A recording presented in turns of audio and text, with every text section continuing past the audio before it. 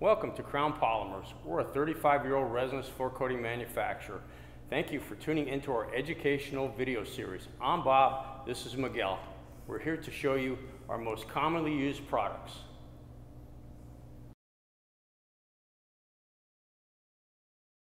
I'd like to introduce you to CrownShield 320. 320 is an economical, general purpose, two-component, clear or pigmented, 100% solids epoxy coating. There are two versions, a standard and a fast, which is accelerated for cold weather applications. It's considered a through product. It can be used as a primer because it's self-priming, a base coat, receiving coat for sand, quartz, vinyl flake, chips. It's also used with metallic pigments and as a top coat. Surface preparation is ICRI CSP3. Usually achieved by mechanical method, typically shot blasting, diamond grinding, followed by thorough cleaning.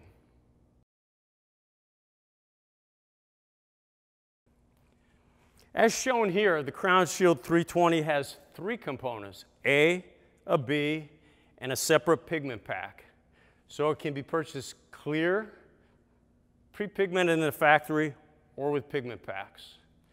The other size kit that we have is a 15-gallon kit. The 15 is packaged in two 5-gallon buckets of A and one 5-gallon of B. Now with that kit, you need to ratio off 2:1 and mix in a separate mixing bucket. As far as the tools go with the CrownShield 320, we're looking at a drill with a mixing blade. It can be a jiffler. In this case, we've got a mortar mixing blade. A rubber squeegee, which can be a flat blade or serrated squeegee, also known as a V-notch, as well as a paint roller. We recommend a 3/8 snap, shed-resistant roller, and you'll usually need an extension handle as well. Other items you may need are spike shoes for walking in the wet coating, extra buckets, rags, paint brushes for cutting in around edges, cleaning solvent, disposable gloves, as well as safety glasses.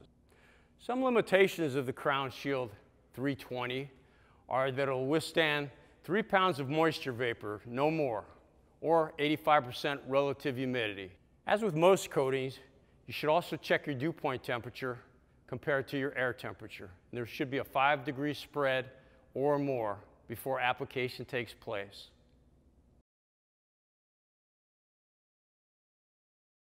Now I'd like to talk to you about mixing of the CrownShield 320 epoxy. 2:1 mix ratio. 2 parts A to 1 part of B. Mix the component A for about 30 seconds, especially for the pre-pigmented A, prior to adding the B component.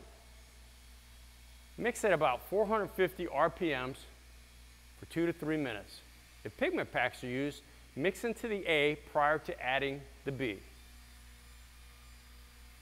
Application method of the CrownShield 320.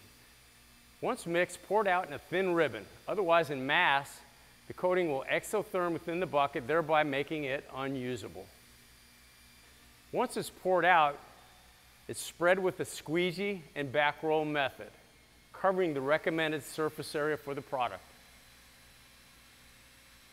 A caution for the CrownShield 320 is, do not want to scrape out the mixing bucket and apply the residue to the floor. That particular material may be unactivated. Coverage and thickness of the CrownShield 320 is about 200 square feet or 8 mils as a primer, 100 to 150 square feet per gallon as a coating, and 50 square feet per gallon when used with metallic pigment. The recoat window of CrownShield 320 is 12 to 24 hours at 70 degrees Fahrenheit and 50 degrees relative humidity. After that time frame, you want to abrade or sand before recoating. Alternate and complementary products to the CrownShield 320 are CrownShield 8320 if additional chemical resistance is needed, CrownShield 8327 for additional UV, color retention, and amber resistance, as well as CrownShield 8312, which is a thickened epoxy coving resin when local sand is added.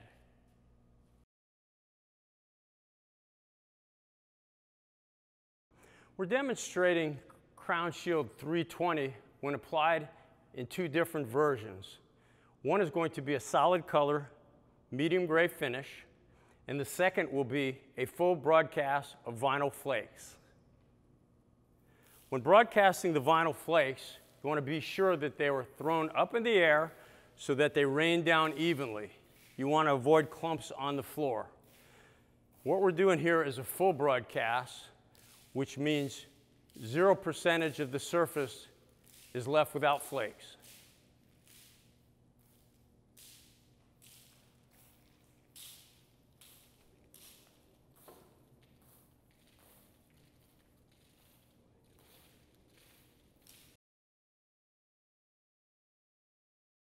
Thank you for tuning in to Crown Educational Video Series. For additional questions, please contact us at CrownPolymers.com.